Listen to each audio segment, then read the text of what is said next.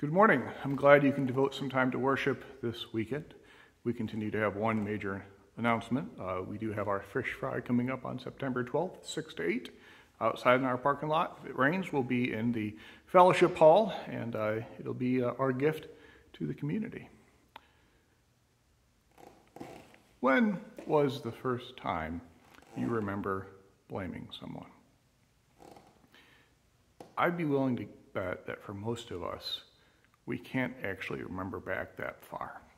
I know that I can't. I could guess probably fairly accurately who it was that I blamed for the first time, my younger brother, but I don't remember when it was or what it was over. I think that we have this sense that blaming others, being in trouble and trying to get out of trouble, this is something that is comes so naturally that you might say it's rooted in who we are, so it's deeply rooted in who we are. If we look at what Genesis has to say about who we are, creation, how we are as created by God, we find that blame game coming up pretty early in Genesis as well. Like we go through Genesis 1 and 2 and the goodness of creation and how humanity is made in the image of God. And we understand being made in the image of God to mean that we are made to be in relationship. We are made to be moral people, the creatures that have the ability to make moral decisions and understand that morality. Right? This is what we understand. And then we see that that ability to make decisions and to be in relationship is fractured as Adam and Eve make a decision. They are told, you don't eat from this tree. And they do. And they realize that they are naked, and so they experience shame. And then God asks Adam, what happened? And Adam looks at Eve and says, she made me do it. And then Eve looks and says, oh, no, the serpent made me do it, right? So we see that blame and the breaking of relationships and blame and making moral decisions and making them poorly, right? It goes all the way back to the beginning of who we are. Whether you understand Adam and Eve to be a literal couple, Adam and Eve, or you understand Adam and Eve to be Adam, the sort of beginning of humanity, and Eve, Zoe, the mother of life, and sort of understand the sort of that bigger way of reading it. Like either way, it doesn't matter. Like this is the idea. We see that in the beginning of humanity, we sinned. We broke relationship. We started blaming each other. And Paul, in his letter to the church at Rome, ties this to death. Like the wages of sin is death type of thing. He points out to the church at Rome, it's in Romans 5, that as sin came into the world through one person and thus led to his death, death came through sin. So then death spread because all sin. All of us sin in some way at some point in our lives, and the consequences of that are broken relationships that in the end lead to death. So what is the connection there? How do we understand this original problem? All right, there's been a lot of ink spilled over the centuries trying to articulate this. Like, how are we connected to Adam and Eve? And what is the impact of Adam and Eve and that first decision, that first snack on the fruit of the tree of the knowledge of good and evil? Like, how does that impact us today? We're going to gloss over, like there's a lot that has been written about how that is, how we are connected back to Adam and Eve, and we're going to not spend a lot of time with that today. What I want to look at is more what is the impact on us, and how do the various parts of the Christian family understand that impact? And it should come as no surprise that the various parts of the Christian family disagree. What family agrees about everything? Right? We agree that we follow Jesus, we argue about the rest. It seems to be the truth of the situation. So, one approach to looking at what happened with Adam and Eve and how it impacts us, and this is sort of like one chunk of the family on one sort of side of the family. This side of the family, what the Reformed side is how they would identify themselves, modern day Baptist, Presbyterians, non-denominational, churches. They would say that we have inherited the sin and the guilt. That Adam and Eve, they sinned, and so we, as their descendants, are equally sinners and equally guilty. The wages of sin is death. They died. We are guilty in that we are their descendants, and so we are going to die as well. This way of talking about the human condition is sometimes called total depravity, right? We are totally depraved. We are just born totally depraved.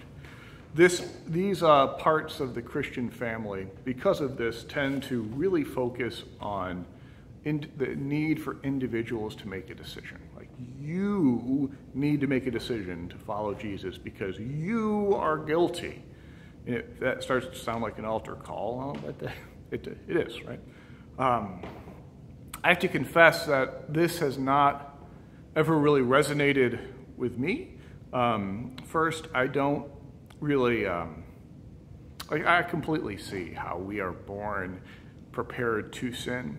We are born ready to sin. We are born, one way that has been passed down to think about what it means to be born as a sinner is to think of think of tinder, like shredded material that's just ready to light on fire as soon as you put a match to it, right? That we are born like that. We are born just ready to sin immediately. And that's what it means to be born as a sinner, is that we haven't sinned yet, but we're gonna, because we're just primed to. And I think that might get at something. So I'm fine with saying we're all born ready to sin, sinners by that understanding. But guilt, like, I'll get in my own trouble. I'll do my own stupid. I don't need anyone else's stupid to be guilty of, and I don't understand how that would work, how that would function, how I can be guilty of something others have done. And second, I really see more at stake than just an individual decision. I think that our lives are wrapped up in our communities, our cultures, our societies. And so, yes, we need to make these individual decisions to follow Jesus, but that's not the whole picture. Like, there's a greater picture out there. So that's like one chunk of the family, and I appreciate the need of that chunk of the family to like really focus on individual decisions, but that's not really where I land. That's not really where the Methodist Church lands as well. So it's the other side of how we think about this. Another chunk of the Christian family, the Orthodox chunk, takes a different approach. And to understand who the Orthodox Church is, we do need to pause. I need to tell you just a bit of history. In America, we tend to think of there being Catholic churches and then Protestant churches. And so there are Catholic churches, and if we go back to the days of Martin Luther in the 16th century, there were the Catholic churches. Martin Luther was a Catholic who started protesting, and so as a protesting Catholic, he started the Protestants. And so Protestants are everyone that's not Catholic in America: Lutherans, Methodists, Baptists, Church of Christ, Disciples of Christ. Like, that's all. Presbyterians are all Protestants because they all come off of the Catholic Church. And so that all happened in the 16th century. We've had 500 years in Europe, in America, of the split between Catholic and Protestant. If you go further back, though, you go another 500 years further back before that, in 1053, there's an earlier split.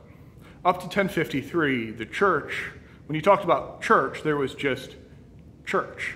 And it was the church in the West and the East, like Europe, West, and then the East, Russia, Caucasus, Greece, Middle East, all of that, that's the East. And so in 1053, they had the final sort of falling out over an argument over the Pope being the special name for the Bishop of Rome, and the West, Europe, saying that the Bishop of Rome could tell other bishops what to do, and the East saying, no, he can't. And they split over that. And so the Eastern Orthodox Church went its separate way. And we don't really see a lot of Eastern Orthodox churches. There's one in Colombia. I believe there's one in Moberly as well. They tend to have great food festivals, really great food. But The Eastern Orthodox Church, you can think of them as sort of like the long-lost cousins of the Christian family. They're out there, we don't know as much about them, but they're definitely over there. And so if you think about Christianity worldwide, it would be Protestants, Catholics, and Orthodox as the third major chunk of the Christian family. And so if on one side is what I just described, the non-denominational Reformed Baptist Presbyterian approach, individual decision, etc., the other side would be Orthodox. The Orthodox looks at all of the West and says, why do you get so obsessed about that individual decision? The Orthodox Church focuses far less on guilt and focuses far more on healing. They want to focus on how is the world healed? How is creation healed? They would look at what we read in Genesis about the turn away from God and see that this is a problem that has fractured all of creation, and creation needs to be healed of that fracturing. And so our response is to say, yes, there is the term that the Orthodox Church would use would be something like ancestral sin. Like there is the sin of our ancestors that we are born into, and that this is the way our ancestors did it, and so if we're born and raised to do the same, then we're going to do the same thing.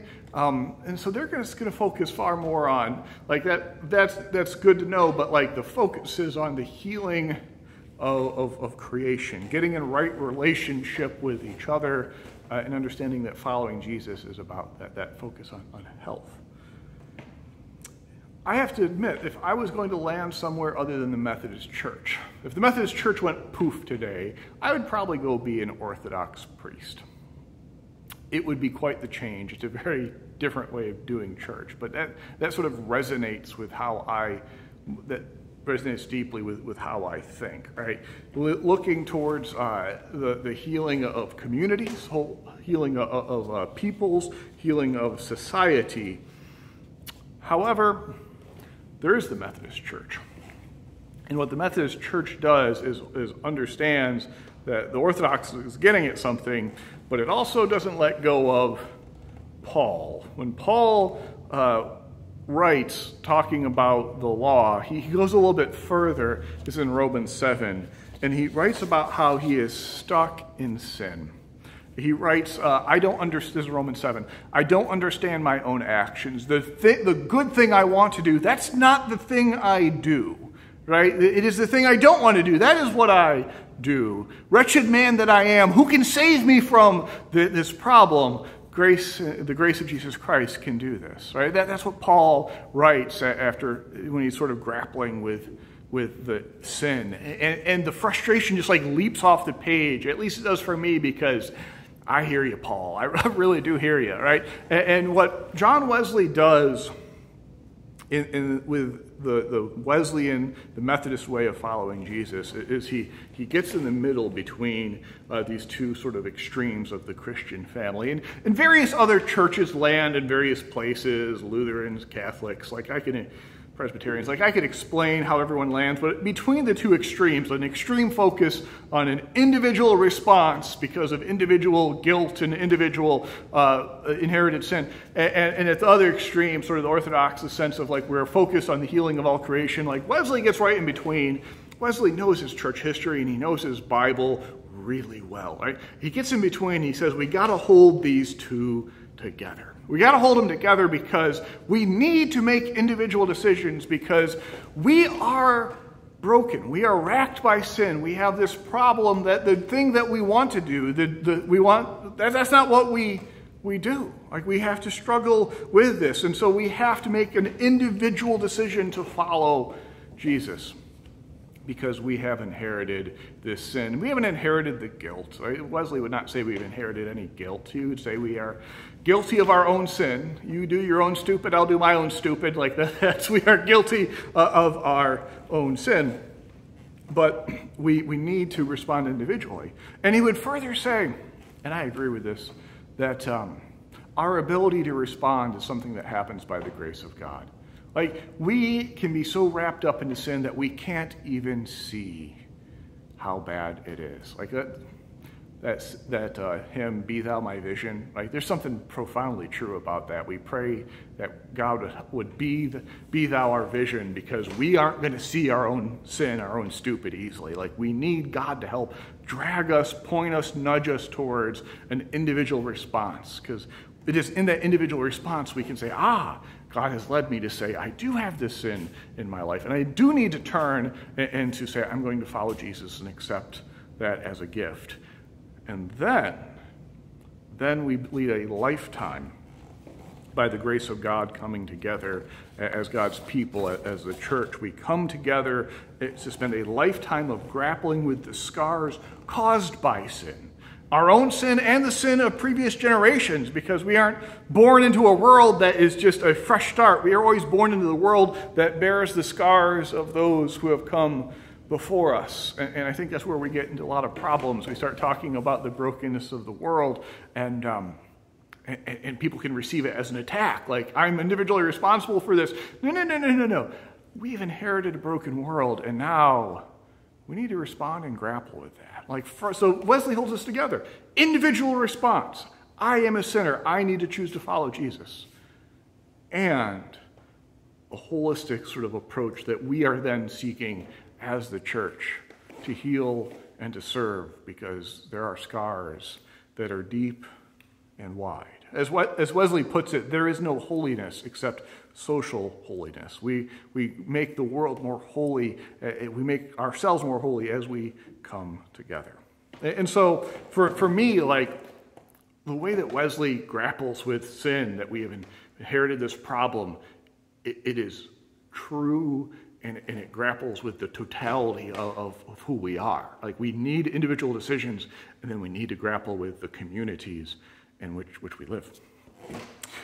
And I believe that's the good news that this world needs to hear, right? I believe that's the good news this world always needs to hear. But I especially believe right now, this is the news this world really does need to hear, that we know that people's lives are broken, and we have the good news that in turning to following Jesus, that God calls us to turn and follow, that we are then able to be in renewed relationships to each other and to God. And then, that's not the end. Our lives are then wrapped up in our communities and the world around us, and as people who follow Jesus, we are then led into loving our neighbors. Love God, love neighbors. Right? I believe it's in Wesley's understanding of how do we grapple with sin, we see the fullness of how do we fulfill those great commandments. Love God and love neighbors. Amen. Let us pray. Heavenly Father, we thank you for calling us. We thank you for calling us this day and every day to turn towards you. Whether we are turning towards you for the first time, or we're turning towards you for the time times beyond counting, that we turn to you and that we hear you forgive and accept and welcome us into a new life. As people who lead that new life, we pray that this new life might transform and serve and change the world around us, that we might be partners with you in the healing of creation. We pray for schools in Missouri as they open next week, schools all around the nation. We pray for all those who are working in hospitals who are overwhelmed. We pray for our leaders in our communities who are making decisions about how we will stay safe in the days to come. We pray for all these things as we pray in your name. Amen. May the Lord bless you and keep you this day and always.